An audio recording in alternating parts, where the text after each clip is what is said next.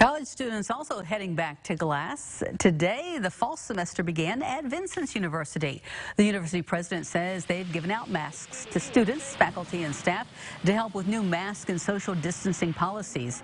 The school also reduced resident hall capacities and cut down on class sizes. You can tell students are really excited to be back together, to see friends that they hadn't seen in a while. And of course, we wrapped up last year kind of abruptly, and they didn't get a chance to have those goodbyes and the chances to kind of build on those memories. So you can see that there's a lot of interest in trying to resume those friendships and get involved in activities and things as soon as we can do that. And the university hoping for good outcomes so the school can stay open until Thanksgiving. At that point, they plan to have all virtual classes for the rest of the semester.